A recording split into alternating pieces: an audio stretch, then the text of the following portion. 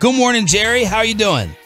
Hey, doing great, Sean. You and RJ. Good to be on this morning. And a happy new year to you. Jerry, what was your assessment of the Cardinals game the other day?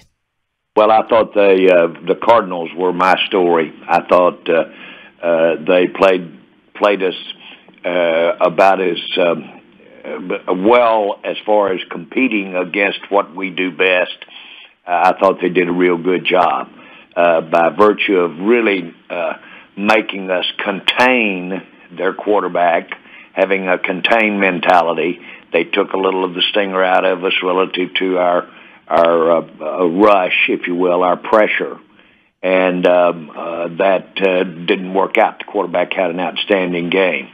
On the defensive side of the ball, their approach to the game was able to take a little of the physicalness out of what we were doing or wanted to do with our blocking schemes, our protection schemes. And to me, that was the story. They were able to be more physical and were able to prevail here. But it's not discouraging because it's a real blueprint for us to prepare for should we meet them again here in the playoffs. Jerry, did Arizona do any? We keep saying, is there a Dak blueprint? And yesterday, I thought Mike McCarthy had a very interesting press conference. He said, we're facing high scheme volume. It's a copycat league. There are trends that other teams are going to pick up on. What are teams doing schematically against Dak that you're seeing more of recently? Well, it's multifaceted, but that's the game. That's what you do, and it's a chess match. And more often than not, you don't get to play another team twice. And so it's always been that way, that if you've played somebody once, then it's particularly challenging to play them again. And the reason is because you get to see how your personnel matched up against theirs. That's obvious. And then you get to see how your strategy panned out, which in our case we weren't as satisfied as they were. They had some good strategy and they executed it well. So I think when you say what is, we've got to block them up better, we got to protect better. They're multifaceted when they come to how they'll be coming at you, whether it be in the passing game or what they're doing to us in the run game. We all know it's complementary. We hear that till we're blue in the face about complementary football. Well, it goes with setting up your offensive packages as you go out there and try to get some continuity and try to get some rhythm going.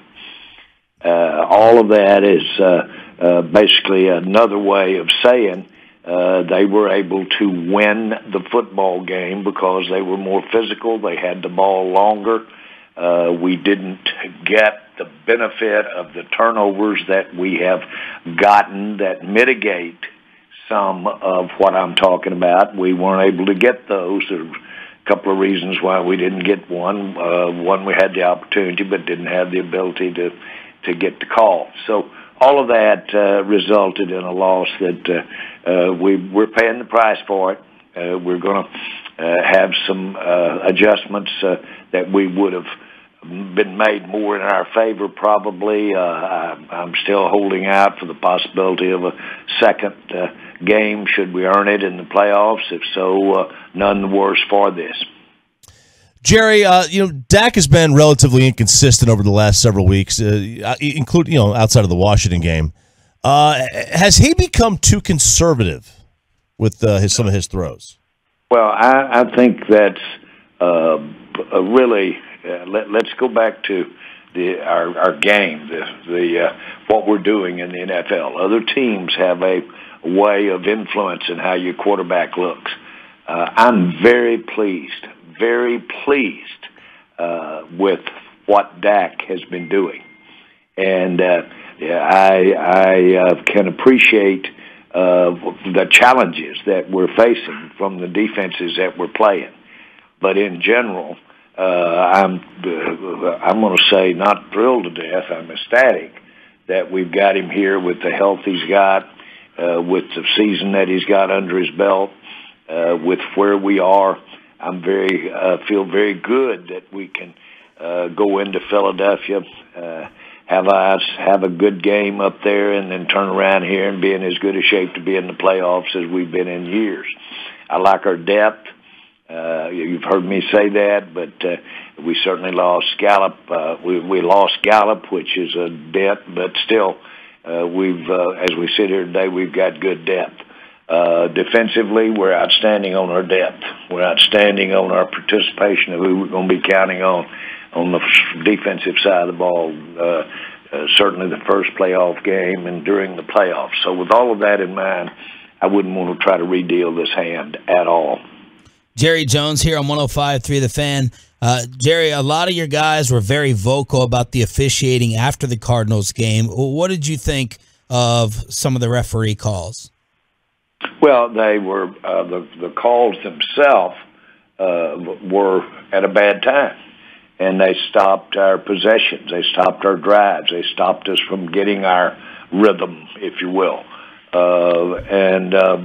Those holding calls can do that now. To me, they're one of the, if not the biggest drive stopper, or keep you from getting your feet under you and really getting something going.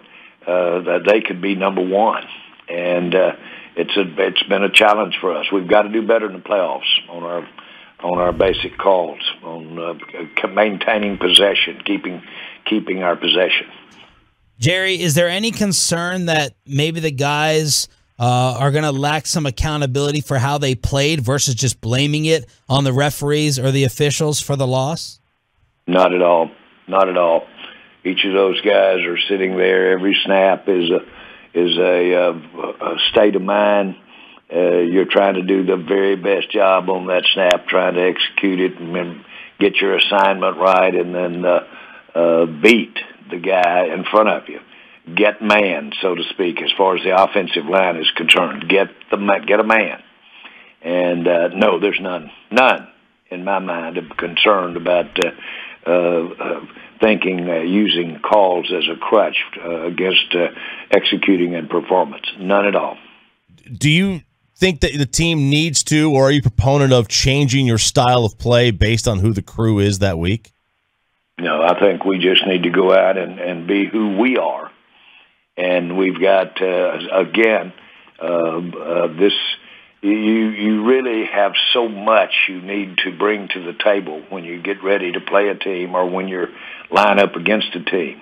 Basically reinventing yourself as far as the way you block or the physical way that you handle. And I'm looking at fronts now when I'm mentally thinking about what I'm saying. The fronts on both sides. No, I think you come with what got you there. Come with what you do best. You execute what you do best. Jerry, this is just like a league question. Like philosophically, from the league's perspective, what is the reason for not making the officials full-time? Well, you just don't have enough support to have the conclusion that full-time would remedy the issues that we don't have with our that we're complaining about. There's nothing says a full-time official will do better than the part-time officials. The quality of the people that you get with part-time officials are outstanding. They're outstanding. These are some of the most accomplished people in professions, or if you will, in the country. There are. And so I've never been convinced, me personally, that a part-time official that's spending some of his time engineering would be better than a full-time official. We're talking about the 17 games, the playoffs, crews. No, nothing has convinced me that there'd be that kind of advantage. Matter of fact, you might have less quality. Jerry Jones, brought to you by Ford every Tuesday with Sean and RJ on 105.3 The Fan. Amari Cooper comes on this radio station once a week, and you know how intelligent he is in breaking things down. And after the Arizona game, he said that we need to communicate more on offense. We need to talk more to figure out what we like to do, what we don't like to do. What do you make of that comment, Jerry, and what Amari's trying to say? I think that when I look at what we do, the biggest thing I see is the precision of the route running. Now, he's the best route runner in my mind. I would call him the best route runner in football. But that is not the same thing as running to making the cut 9 yards deep, making the cut X distance away from the hash mark. We as a team need to be more crisp in our route running. And we're just talking about the route running. I can go down through every position with you. And so the kind of thing that we're talking about right there has to do with the individual receiver basically being precise on his route, on his cuts when he makes his cut, how deep he goes before he changes direction, those kinds of things. And so those are the kinds of things I think that stand out when I look at the tape. Jerry Jones joined us here at 105 through the Fan. Where do you stand on resting guys the final week before a playoff game, that rest versus rust argument? I like to play. There's obviously the debate over the two ways to go is pretty obvious, but I like to play. I think in this particular case we are going to have an extra day's rest between the playoff, our last game and the first playoff game. I think we're better served by going out there and executing and having our team out there really playing like it's the very playoff game that we're going to be playing the next week.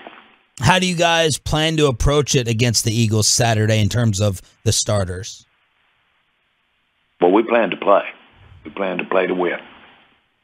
Jerry, the news coming out is this big outbreak with the Eagles now with 12 guys put on their COVID list. Your thoughts on that, and does that affect any of your game prep or decision-making going in? No, because those guys could technically be back. Yeah. And under our 5-day rule, if their symptoms have diminished as they get toward the 5th day, they'll be able to come back. How do you think the 5-day rule has worked out so far? Very good. Very good. I think it makes all the sense in the world, and it basically addresses as best can, and we all know this, that nobody really succinctly knows. But I think it puts it's the best practical approach. We know that when we're playing football out there that several players have COVID that are on the field. We know that. Or have COVID. Are they spreading it? Are they doing the kinds of things that we work against? And I like the way we approach it. It's a practical approach, and it allows you to probably be out there when you couldn't test negative, but allows you to play because your symptoms have diminished, which should be decreasing. Nobody knows now whether or not you can give it or not, but it should be decreasing the incidence of contagiousness. Jerry, I wanted to ask you about the kicking game. A lot of the fans, when you see them on social media or call into the show, basically expect Greg to miss maybe about one kick a game. And I know the numbers show that if he made like one more kick, he'd be top 12 in field goal percentage. But what do you say to the fans that are kind of worried come playoff time about him missing a big kick? I think the most important part of a kicker is consistency. Consistency. And it's not consistently missing. It. Jerry Jones, every Tuesday, brought to you by Ford here on your home of America's team. Any New Year's resolutions, Jerry? Oh, I've got a bunch of them. It's my longest list of the year. I had someone that I was surprised. As a matter of fact, I was taken back a little when they were asked on Bob Costa his opinion of me because I'd spent a little time, not Bob's, but another interviewer. And he said he's the most flawed individual I've ever met. And I was sitting with my wife, Jean. I said, well, what the hell did he mean by that? What does that mean? And she said, well, I don't know. You tell me. Boy, you don't know where it's coming from. When do you think it's too late in the year to wish Happy New Year to somebody? My point is, and I forgot my point, but the point is that I've got, as a flawed individual, I have a lot of items on my list to do better. Jerry, thank you so much for the time. Have a safe trip in Philadelphia, and we'll hear from you on Friday. Thanks, guys.